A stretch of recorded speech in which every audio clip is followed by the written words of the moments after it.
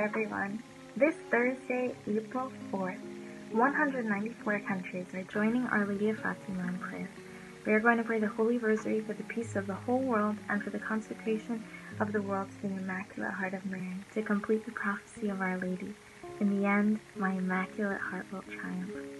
We are uniting with the Church in Fatima for the celebration of the 100-year anniversary of the death of Saint Francisco Marto, the Little Shepherd of Fatima. They are inviting all of us to join in this day of prayer. So what does this day consist of? We are united with the parish of Fatima, with the blessing of the diocese of Leiria Fatima, and we are promoting this hour of prayer.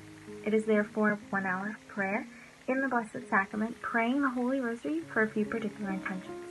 So what do we need to do? Firstly, complete a very good confession, so we can be prepared to receive all of the graces that will be outpoured on this day for all of humanity. Secondly, we are going to fast. Thursday, April 4th, we will fast for this intention. Thirdly, we will unite ourselves to our parishes, gather with our towns, our parishes, to unite in this day of prayer called Mater Fatima.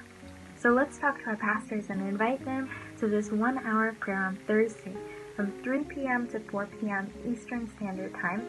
That's 8 p.m. to 9 p.m. Portugal time. Please check what time that is for you in your location, so we can all be united throughout the whole world in prayer. If for any reason your pastor is unable to help with this intention, let's fill the churches praying the Holy Rosary together with the Blessed Sacrament for these specific intentions. Lastly, we will end the Holy Rosary with the consecration prayer to the Immaculate Heart of Mary and the consecration of Russia to the most loving hearts of Jesus and Mary. So the intentions for the Holy Rosary are the following. The first mystery will pray for the peace of the whole world, for the Holy Pope, and for an end to abortion. The second mystery will pray for the reparation of the offenses against the hearts of Jesus and Mary. In the third mystery, we'll pray for the holy souls in purgatory. In the fourth mystery, that Russia's mistakes do not spread throughout the whole world. And in the fifth mystery, for the conversion of poor sinners.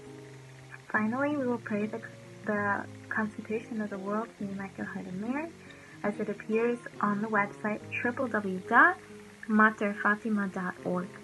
Finally, if for some reason you can't make it to the Blessed Sacrament or make it to a church, on Thursday, April 4th at 3 to 4 p.m. Eastern Standard Time, Marian Love is going to be transmitting directly from the parish at Fatima on www.lasostv.com. This is a marvelous initiative. It's such a unique opportunity that we have here. Marian Love and so many Marian movements around the world have already joined this initiative and are sharing the beauty of the total consecration to Jesus through Mary, so we can all be united in one heart. In reality, this is a beautiful grace from heaven that we are receiving in this moment of so many difficulties. So without any doubt, let's continue to unite to this prayer initiative and share it with everyone. Thank you so much, and may the grace of God be with you. God bless.